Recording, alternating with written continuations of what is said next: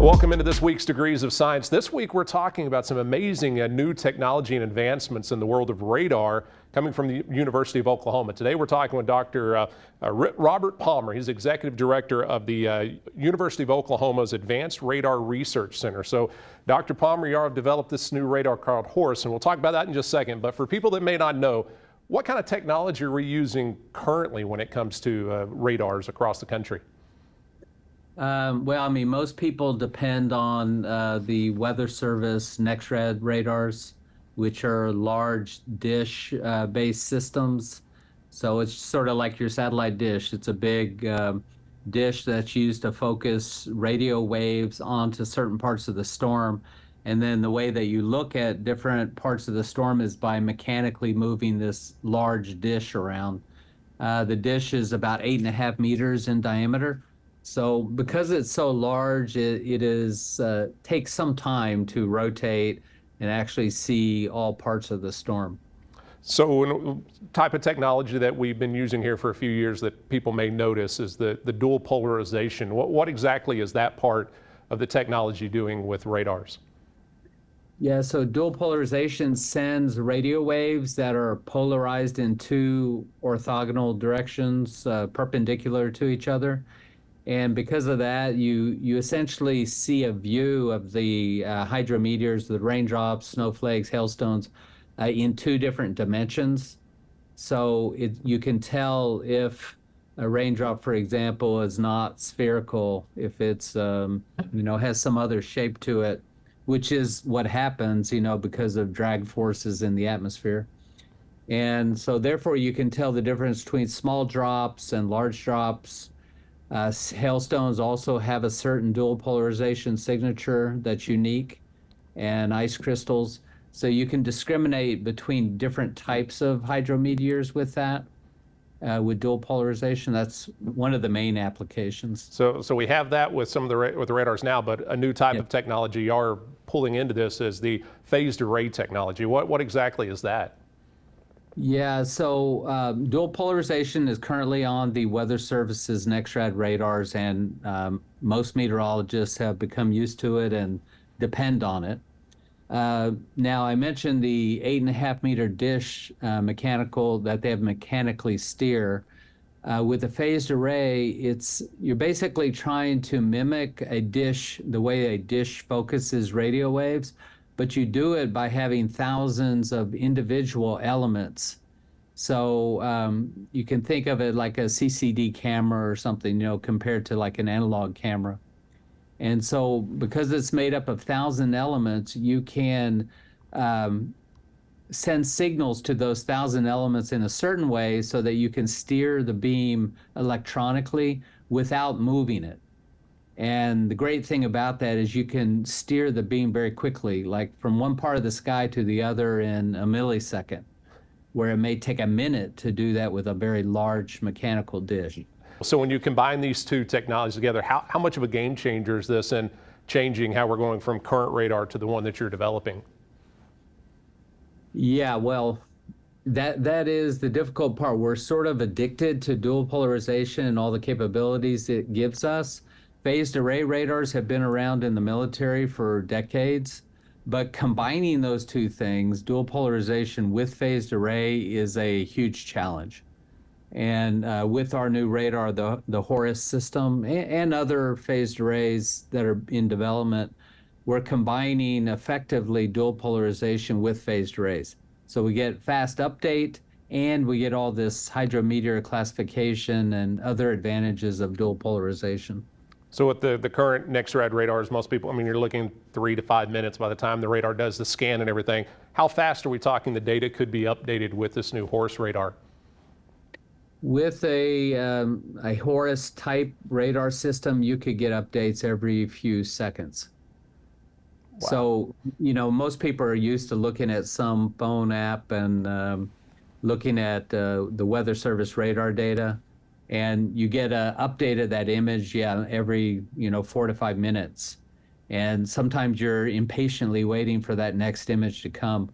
But if we had phased array technology that could also have dual polarization, we could get the updates every few seconds. And so you anytime you look at your phone, it would always be refreshed. Well, that's something as being on TV with meteorology. I mean, you're getting a snapshot. That snapshot can change a lot. Really, if you have a, say, fast-moving storm or fast-developing. Have y'all seen in your through the research just how much more you're able to see as these storms are changing? Yeah, I mean, we've taken a lot of data. It's been operational for about a year now in various types of experimental modes, and we get temporal resolution on the order of a few seconds. So we've seen things that we've never seen before. How fun with being on your side of this new advanced radar to see stuff that you've never seen before when you're looking at data.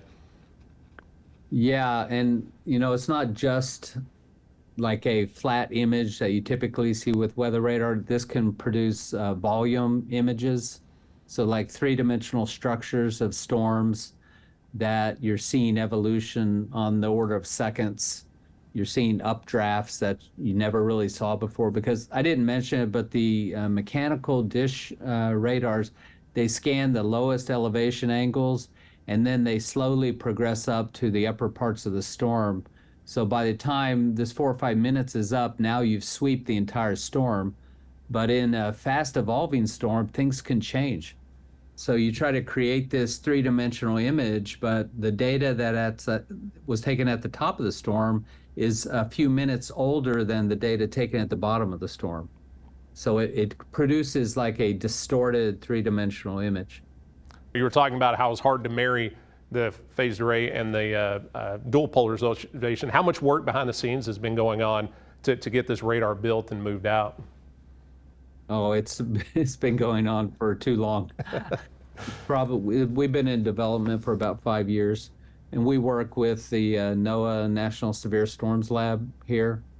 So they've been a close partner with ours and have funded a lot of this work. So you were talking about how you don't have to turn it. So if you had a day where the radar, like, now the WSAR-88D is spinning around, but if, say, you had storms in multiple directions, does it shift and turn, or can it send the beam out to multiple areas? So you might have seen pictures of it. It's a flat plate, and that flat plate can view about 90 degrees in azimuth angle, so sort of one side of the storm. So we can reposition the array to wherever the storm is, or ultimately you may want 4 faces of a phased array. So if you have 4 faces, of course, you can cover 360 degrees. So with the development is this something that down the line could be rolled out as a national replacement to the current radar network that we have? Well, that would be my dream, but that's a decision for the National Weather Service, and they're thinking about that now because Nexrad is reaching end of life, I think like in 2040. I know that sounds like a long time away, but this is the biggest weather radar network in the world, so it's going to take NOAA a long time to replace it. You were talking about the WSAR-88D reaching kind of end of life. I was reading that the one cool thing with the Horus Radar is y'all can do updates in it to kind of keep it with the current technology, right? Yeah, so the way the system is designed, the electronics behind the array basically are plug and play into the back of the array. So if there's a new electronics technology like a higher powered amplifier or a more refined digitizer, it can be redesigned into a new circuit board, and the radar stays essentially the same, but you just plug in a new printed circuit board. So how did y'all come up with the name Horus for this radar? Well, this guy I was working with several years ago just came up with it. You see in these sort of military defense systems, they take names that sound cool in one way or another. So Horus is the all-seeing eye, the Egyptian god of war and sky. And so this all-seeing eye kind of made sense to us because the phased array, we hope, can see the storms well.